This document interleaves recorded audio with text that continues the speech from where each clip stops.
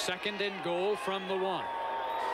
Berry and Loville in the I formation. Loville over the top into the end zone for the touchdown.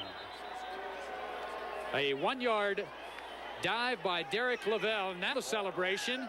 What was that? He looked like a cannonball into a swimming pool.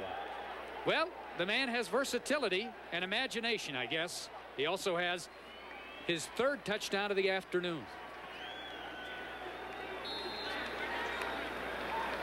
So Craig McCallum to attempt the point after, as the Ducks open up an 18-point lead, trying to make it 19 points. David Cusano to snap, Musgrave to hold. Snap's a good one, and the kick is true. So with 7:14 to play in the 3rd quarter, the Ducks leading BYU 33-14. We'll be back in just a moment.